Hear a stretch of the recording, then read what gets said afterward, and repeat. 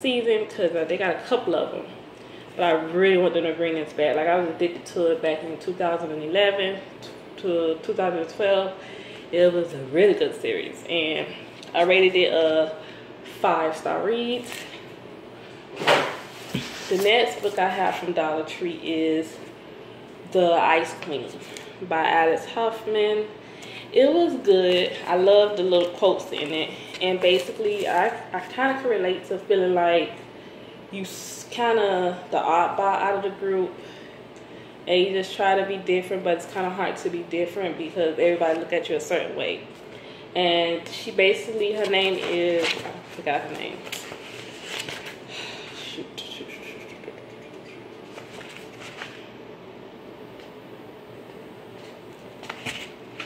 Hold on. She had a brother. He died at the end, but at least he got a child out of it.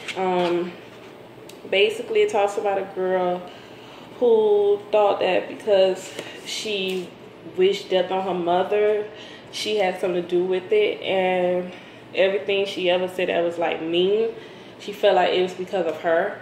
She was struck by lightning when she was about 3 years old. No, sorry, when she was a little girl. I don't forget the age. If we don't give it detail, but it was quick and it was okay.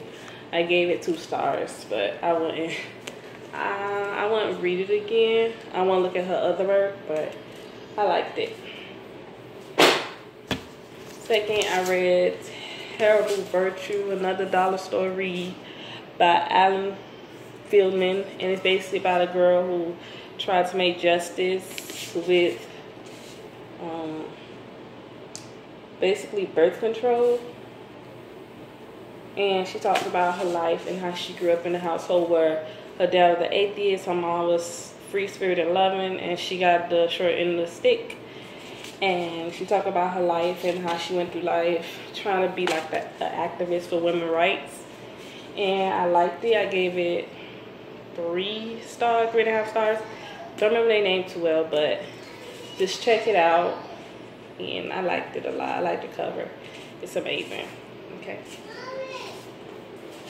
Hold on for a second. Then my favorite read is Tower of Dawn by 70 Miles. Come on. Close the door. Close it. My son walked in here. But Tower of Dawn by 70 Miles is basically about Coel and Nastyrian, and it was really good. I liked it. It gave me one detail of him, and I gave this a 4-star read.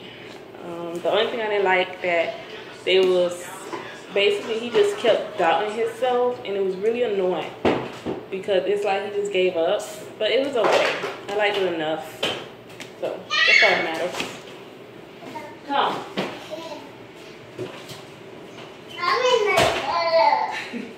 But all in all, sorry for that. My kids in the room. But you want to say hi? Say hi. Hi. Say hi. Hi. Okay.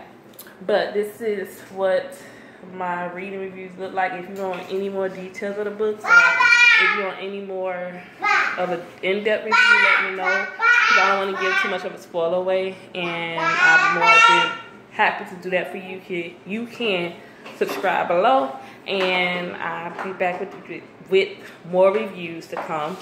More adult reviews, like adult coloring books. I'm still trying to get used to it. It's scary and all being on YouTube because I don't know what people's opinions going to be, but I hope you enjoy some of my content and have a nice day and God bless. Thank you.